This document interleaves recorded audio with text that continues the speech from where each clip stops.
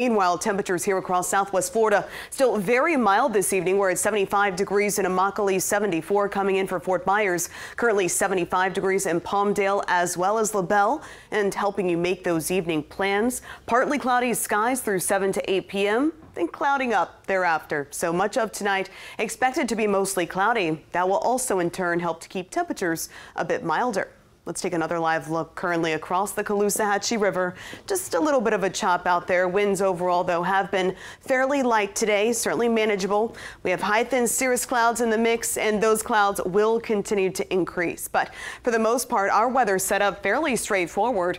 A dominating ridge of high pressure is really protecting the Sunshine State and bringing us just that. You can actually see how all of the clouds, any wet weather, is just kind of circulating around us because of this protective ridge of high pressure. So that's going to keep any organized storm system from getting close, at least for the next couple of days. So for the rest of tonight, clouds increasing right here at 11 o'clock. Mostly cloudy skies are expected, and tomorrow morning will be a mild start. Lower 60s on the way, but you can see that cloud cover out there. We are expecting those partly to mostly cloudy skies to continue through the day, but overall, fantastic weather for any outdoor plans that you may have. Heading into the afternoon and evening, those winds out of the southeast 10 to 15 miles per hour. Otherwise, the windier weather is on the way for your Sunday. So helping you make those Saturday evening plans, staying partly to mostly cloudy. Sunday featuring sunshine to kick off Super Bowl Sunday. Of course, we have a lot of events going on to celebrate, but for the afternoon, you see these wind arrows really picking up in intensity and in velocity.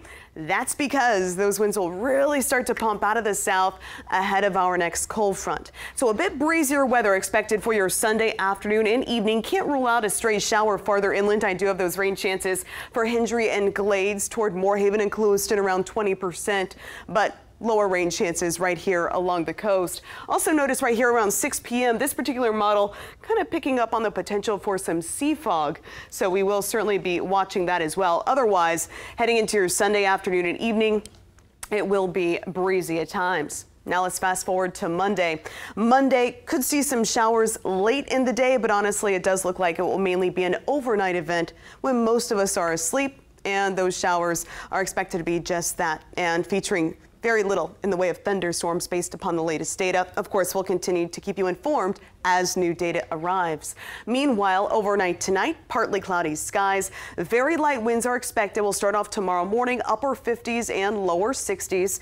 As for those wind gusts for tomorrow, overall pretty light, manageable, 10 to 15 miles per hour from 9 a.m. onward, continuing through the afternoon. Those high temperatures climbing nicely above normal into the upper 70s and lower 80s. Keep in mind the normal high for this time of year is 77 degrees.